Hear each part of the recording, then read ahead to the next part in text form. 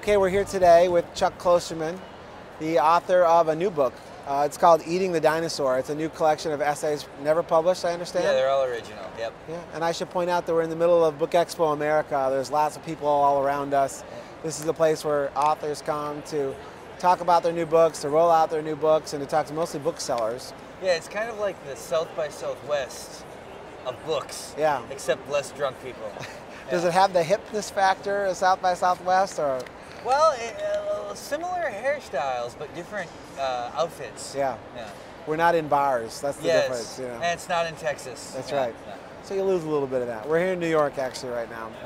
So the last time we talked to you, you had just written Downtown Owl, your first foray into the novel form, and now you're back talking about essays and some of the other things that you've became known so well for. Is this, and they're not never before published, are some of these new that you've just written recently? They're all, yeah, some of them have been were written weeks ago. I mean, I think I just had delivered the book. It's like the end of May now. I delivered it at the beginning of May. Last year I taught college in Germany at the University of Leipzig for 4 months, just by weird collision of events. And while I was out there, I started working on essays. And then when I came back from Germany, I had 3 or 4 fairly, I mean, compared to like the essays in Sex, Drugs, and Cocoa Puffs, these are like longer, maybe a little denser. And then I just decided that, well, I would just do an entire collection of this new material. I found that after writing a novel, I liked writing nonfiction. I forgot how much I enjoyed the process of doing it. So I just said, I'm going to do it, you know? You know, it's funny because a lot of people go the other way. They start in a format, either short story or essays or literary criticism, whatever it is they do. They find the new form and they graduate up and they don't like to necessarily go back. You're the opposite. You came back. Yeah, I mean, I would probably write a novel again at some point, but you know, you need to really have a clear idea of what you want to happen, who you want to, you know, you have to create everything, right? Right. Whereas with nonfiction writing and journalism, it's more of a reactive thing. So it's just a more natural process to me. I feel as though writing fiction really is the epitome of a creative process, where the creative part in nonfiction is the writing, but the thinking seems just like an organic thing that happens. Yeah. And if you're interested in the world, you're going to be interested in things to write about. You came out of like a criticism background or a rock journalism, a journalism background. Do you think that others from that same background judge you harshly for that, or is there some sort of competition between some of these folks? Because it seems like there are people who like to occasionally take you on and sort of take issue with some of the things that you're saying. Sometimes, that might be it. I don't know. I think it's probably because I do like cultural criticism of popular culture, right? So people feel that they have an inherent understanding of the subject matter. Where if they read other cultural critics very often, they feel as though they're learning about something that they'd never considered before. Yeah. I work with things, I write about things that almost everybody has an understanding of. Like, you know, in this next book, like, you know, there's, like, I have an essay about Garth Brooks, you know, and about, particularly during the period where Garth Brooks became that Chris Gaines character. Okay? Yeah. Well, even a very casual fan who's not even that engaged with music remembers that happening, feels like they have an opinion about Garth Brooks. If I was writing about more obscure things, or like, you know, most cultural critics and even most rock writers want to write sort of about the fringes, and I like writing about the middle. So if you write about the middle, people feel like they have a stake in it and they feel like they can respond. I would guess there's a lot of people who read my books who don't read a lot of other cultural criticism simply because of the subject matter, not because of my talent or other people's lack of talent, just because they want to read about a TV show that they've really watched, as opposed to a film that they may have heard about, you know? So the new one, what else are you tackling in it? I haven't read it. We talked Garth Brooks.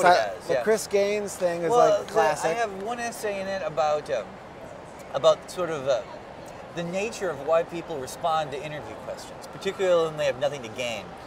So I interviewed like Errol Morris and Ira Glass and people like that for that. I have a couple sports essays. One sort of about the kind of the conservative-liberal dichotomy to football, one about the legacy of Ralph Sampson, who played in the 80s and 90s. I have an essay about ABBA. I have an essay in there. Are you a fan of ABBA? Not a fan of ABBA? I would say a fan, yes. I have one essay about Ted Kaczynski, sort of going back to the Unabomber Manifesto, kind of finding things that he wrote about that have been totally marginalized because of his acts that are actually pretty interesting and maybe worth kind of reading about.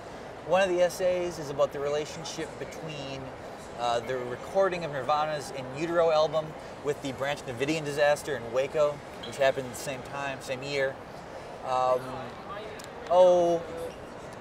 And so all these, like, over time, you're just driving along and go, In Utero, Branch Davidian, that's something. Well, I don't have a car. Yeah. But maybe have a... If you're walking down the road. Well, yeah. Well, I just, you know, basically this will usually how it will work. I will be hanging out with my friends at a bar or something, and we'll be talking, and a subject will come up, and we'll talk about the subject. And in the course of the dialogue, just sitting around, there'll be one grain of something that we'll find interesting. There'll be a question to me that I wonder about, and maybe doesn't really have an answer. You know, not something you can look up or find, but just like kind of a vaguely philosophical question about a piece of art or a piece of culture. And then I'll just start thinking about it. And I'll just start thinking about why I'll wonder why it was interesting to me. And then I just pursue the things that interest me. I don't know. I'm trying to describe it like there's a real path. I don't know how it works. Yeah, it just happens. I mean, it just sort of happens. I guess if I really understood how it worked, I probably couldn't do it. Yeah. You write about sports a lot, though.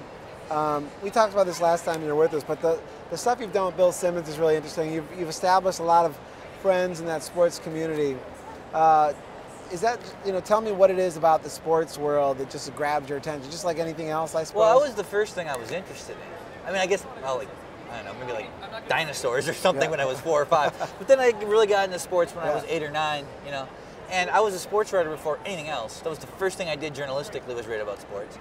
It's actually the subject that I probably have the most knowledge of or understanding of, because I've spent the most time thinking about it.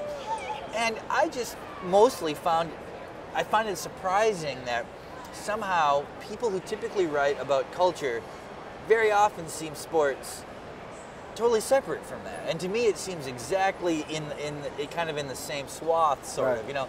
And that, you know, is like David Foster Wallace used to write about tennis and stuff, and he used to write about tennis the same way he would write about Mark Lehner or being on a cruise ship or whatever. You know, not that I'm comparing myself in any way to him, but I'm just saying he's somebody who saw sports, I think, it's sort of the same way I did, in the sense that it was just another kind of way to understand the world. Right. So, and I'm just naturally interested in it. Yeah. You know? Well, I'm glad you're back to the essays. I'm glad you're not leaving them behind.